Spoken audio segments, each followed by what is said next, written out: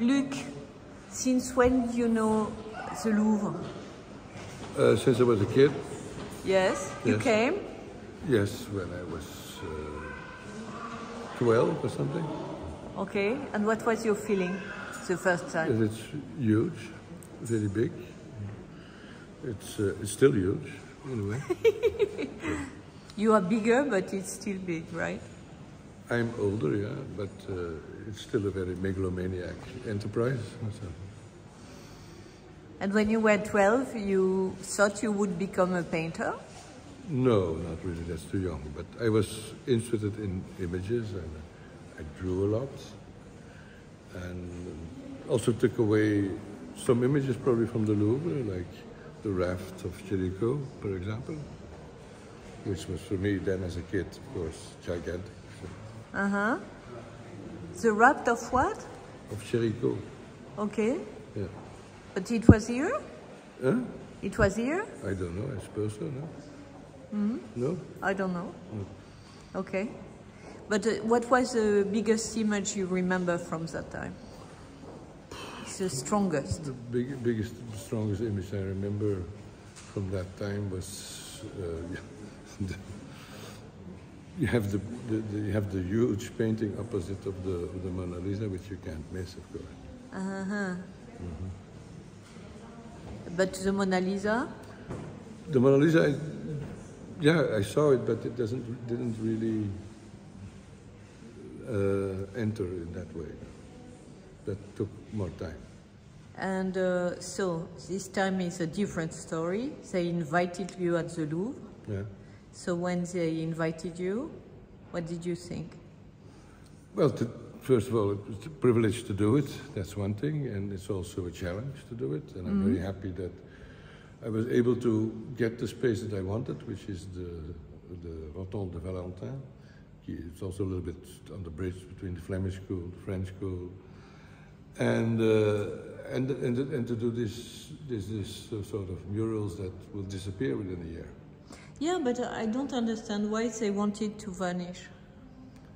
Because that's also a little bit my idea, is the idea of an ephemerical artwork, an artwork that will only remain in the memory. You know. You like it? I did that before. I made about 85 of those things. So it's not the first time. But you proposed that it vanish in 1 year? Yeah, that was our mutual understanding. Yeah. That's interesting. Yeah. You want your work to vanish? No, but this specific work, which is like a public work, which has then again gets a different sense of temporality, a different sense of coherence within the way it shows itself. I mean, to show this permanently, I think, would be stupid in a way. And you did it yourself? What? To paint so largely on the walls? Yeah, of course. Everything? Yeah. No assistant? No. Well, somebody who drives the scissor lift. Yes. But not the painting. No. And what is it about? What is it about? Okay, a good question. So, first of all, there's three wall paintings that are very much related to each other. Okay. You see the one with the hand behind you. There you see the other hand, but this actually, and it comes from a YouTube film that, but there was actually two, you probably also saw, because you interviewed me for the show, Eternity at David Swerner. Oui. There's a diptych of two hands, a guy cleaning his palette, which is called Gloves. Mm-hmm. And so he's a New Zealand painter, and I was not so much interested in the work of the painter, but mostly about the aftermath, where you see him cleaning his palette, and also the fact that he used Nike gloves to do that, and had this sort of apron on which you saw the sort of like spots of red, which then in a sense had something surgical nearly, or something like a crime scene, something that had to do with a certain amount of violence. And that's where I took these close-ups from. And this time I didn't want to show the palette, I just wanted to show the hand, and I wanted to show a certain element of movement and create them into an atmospheric situation. And then came the idea to pierce that with another work, which is after which the whole project is called, Orphelin or the Orphan, because that was the title of a small work of 30 by 40 centimeters that I lost from the 1990s. But how did you lose a painting? It was sold by my dealer to somebody else, and we just lost it. Ah. And so we never were able to retrace it. I mean, even for the Catalogue Raisonné, it's more than 600 paintings, there was 6 or 7 that we couldn't retrace, and that's one of them. How many paintings have you done? More than 600 paintings in the Catalogue Raisonné. Okay. And so this is one of them that we couldn't find. Maybe it will search again after this show, who knows. But, so it's about a vanishing project? Huh? It's about a vanishing project that vanished already? In a sense, that's a link you could also make. Yeah, that's kind of interesting. Also, the fact, of course, that it's a doll's head from the back, where you see the neck, which is very vulnerable. It also has to do, sees the fact that it's like cut at a certain level with the element of decapitation. And in a sense, that's good for the Louvre, because, as Bataille said, when the guillotine was invented, this place became a public institution. So that's the link.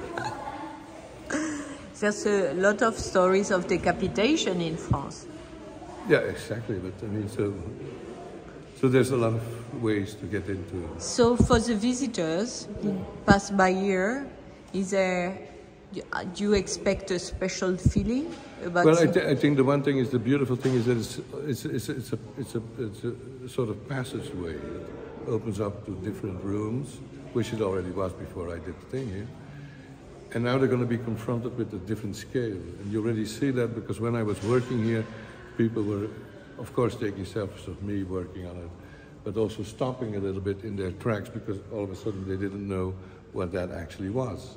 So it's like disorientating them, which I think is interesting. It's also large blow-ups of details, in a sense. And so that makes the disorientation, once it's clear, because yesterday you had it clear for just to look at it, then that becomes more opulent and then even more clear. But shall it become clear when we look at that, for example? Because there's only part of the subject. Yeah, but it's also the idea that you have a deconstructed image that is reconstituted by putting it on the wall. So there is an element and a game between the idea of what is visual, what is figuration, and what is abstraction. So they just merge into each other. And the only thing that doesn't do it is the frontality of the head. So that's pretty clear. So. And when do you think that a painting is achieved, is good? When I reached my limit. And here you raised your limits? I worked to the point where I thought it was the best I could do. I mean, so we also prepared it, because we worked with a different paints, because they cannot, ils peuvent pas poncer, they cannot, because of the dust. So I couldn't work. Normally I do these things in acrylic, but that gives a structure. So that means I had to adapt, and I found a different paint, which is the paint that they use in theater, in decors. Ah. And that has a highly rotation of pigment, but that also will evaporate within a year. This is crazy. It will evaporate within a year? Sort of diminish itself. It will be more pale? Yeah. But a lot of artists like Braque and Twombly have done things that will last here forever, as long as the museum will stay. Yeah, but the funny thing is that Braque maybe did this little thing in the ornament and made this thing into an ornament. And so I Twombly painted it on the floor, and then it was put on the ceiling. This is the first time the walls are really addressed to. Yeah, but it's a corridor. It could have lasted. No, I don't think so. I mean, I think it's better that it doesn't. I mean, that the paintings come back. I mean, that there is this sort of memory of something that has been. And that's how it's conceived. I mean, otherwise I would have done something different. So. But it's a strange idea to do something for it vanished, no? No, it's not. It's actually beautiful. It's the idea of, I mean, it's like, I mean, it's also beautiful. I mean, I always have the idea and the dream that the first time we will see my work completely neutral will be when I'm completely demented. So What does it mean? That I don't know what I'm fucking looking at. And so, what is really your aim with this installation? The aim of this installation is, first of all, to work in a major institution that is very megalomaniac and to do something that has a large scale, but at the same time is extremely vulnerable and will vanish.